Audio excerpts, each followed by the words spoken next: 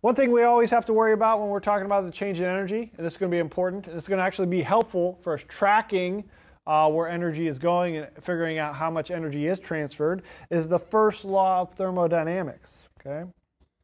So the first law of thermodynamics is basically a rehashing of the law of conservation of energy. Okay? So the first law of thermodynamics, and there are three, so get excited, which is the first. The first law of thermodynamics says that the energy of the universe is conserved.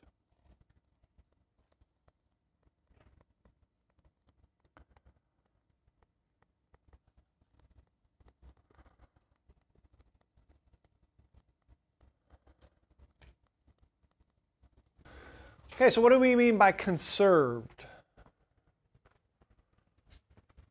Anybody want to take a not wasted? Okay, so not wasted, not losing any? Yep, exactly. All right, so the law of conservation of energy is we can't create or destroy energy. This is saying the same thing. So it's conserved, we can't lose any, and also we can't create any. Okay, it's conserved. It's going to be constant. All right. So again, it's a rehashing it, but you'll hear that, law of conservation of energy, law of conservation of angular momentum. Conservation means that it's staying constant. Okay.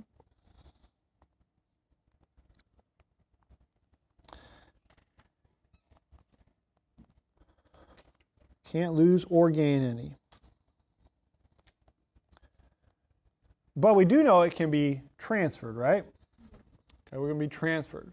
And that's one of the things we're going to track. When we want to measure how much energy is being transferred from a chemical system, most of the time we're not going to measure the transfer of energy directly from the reaction. We're not going to be measuring the reaction. We want to measure where the energy is going or coming from.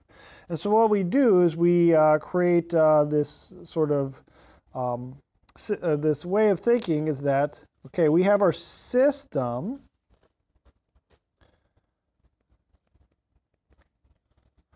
All right, which I usually abbreviate as my SYS, my system.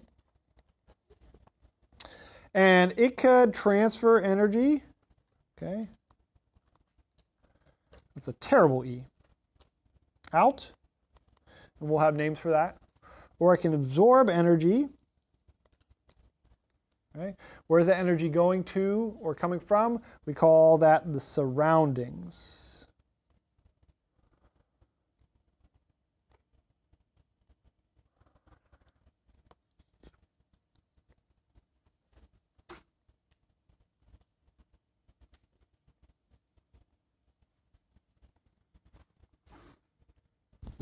Which we usually abbreviate as SUR.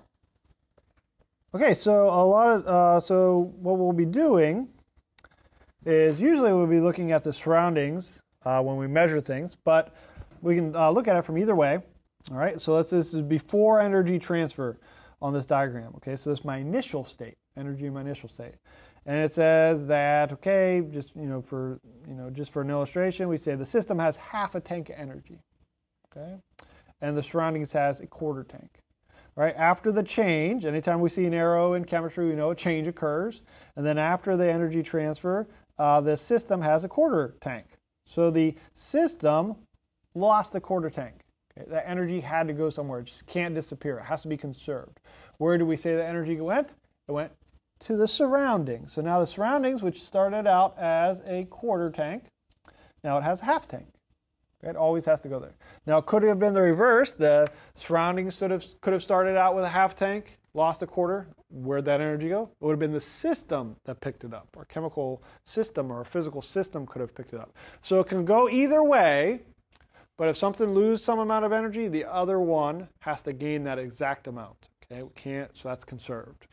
Okay, so that's what we're going to have to follow the first law of thermodynamics, but that will actually help us keep track and measure how much energy a chemical system gains or loses. Usually we're measuring the surroundings. So if a chemical reaction is going on in solution, we'll measure the solution. We'll measure the temperature of the solution. Or if the chemical system is going to do work, we'll measure the volume of the surroundings and figure out how much work it's doing.